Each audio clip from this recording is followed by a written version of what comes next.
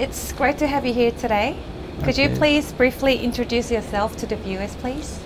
Okay, so my name is Rodrigo Mendes. I'm CEO from NR Securities, an investment, fully regulated investment exchange in El Salvador. Oh, you're from El Salvador? El wow. Salvador.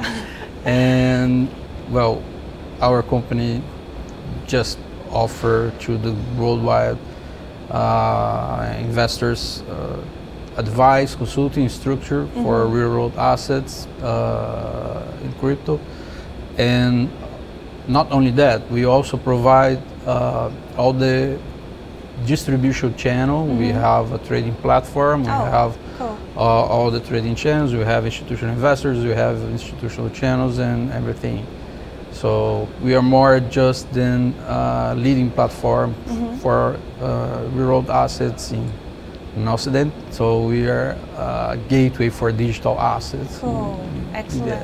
I know that El Salvador is one of the most friendly with cryptocurrency in the world.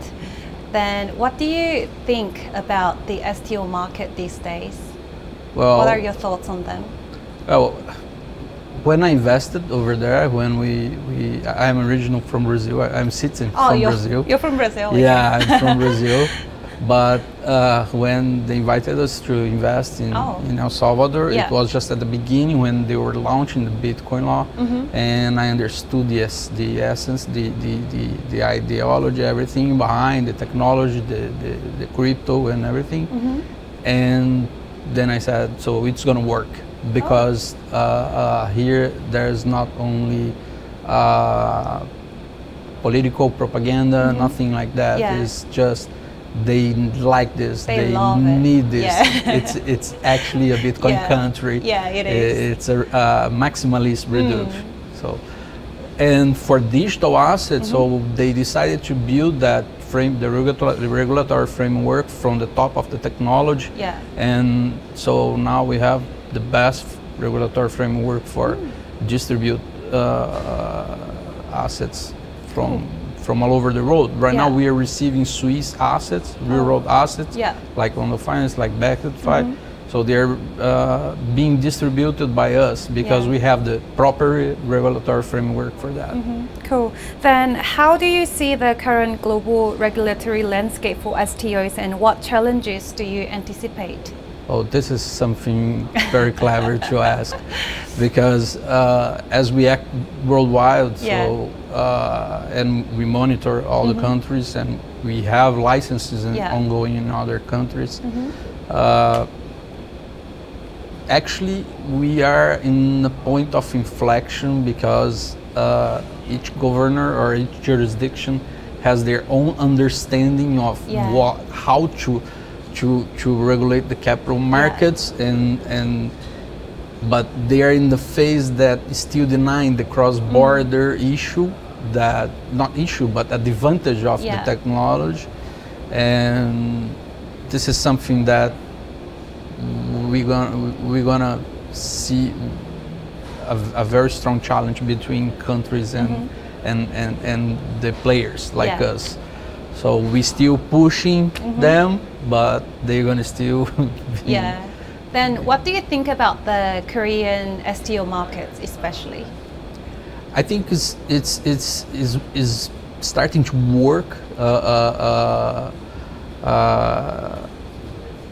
as starting to position as someone that wants to make this bigger, and to be a place in the trade finance place in the world, like El Salvador is the same, has the same vision. So over there we have the same vision to be the Singapore of Latin America, because the country is small and we need that to work.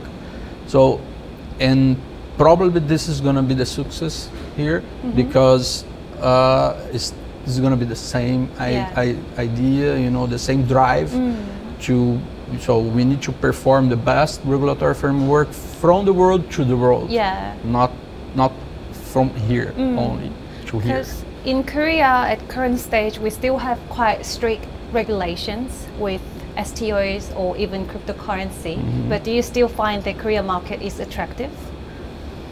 I think by himself, when we talk about crypto and we're talking about everything, so we need to understand that we shift the market. Okay. So we're talking worldwide players. So right now, and the local players, the regional players inside each country, they have to decide. The banks, the stock exchange, they're gonna need to shift their position to a global position right now.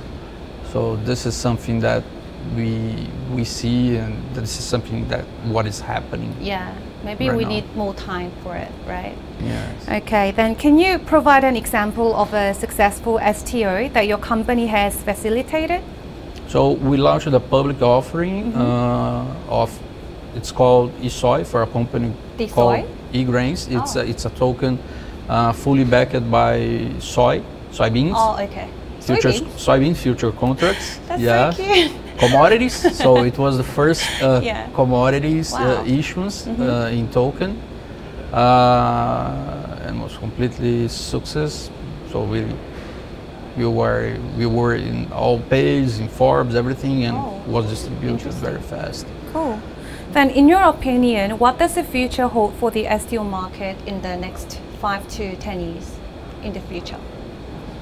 Do you think it's still growing, or?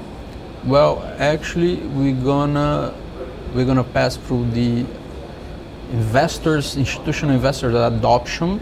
So until they realize how can they build the governance required and the mandates to onboard the money inside those new instruments. So this is something very, very, very important. The second is, of course, the jurisdictions, alignment between what is considered STO in one jurisdiction, what is considered STO in others, and how will be the promotion